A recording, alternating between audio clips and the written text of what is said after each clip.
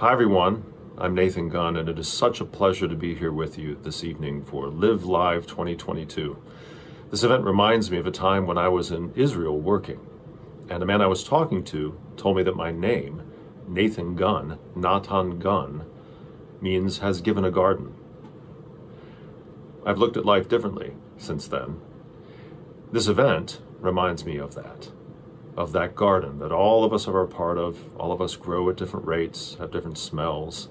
Some of us are trees, some of us are thorn bushes, some of us are roses, but it makes up this beautiful world we live in. Today, I'd like to sing for you a piece from Mendelssohn's Elijah.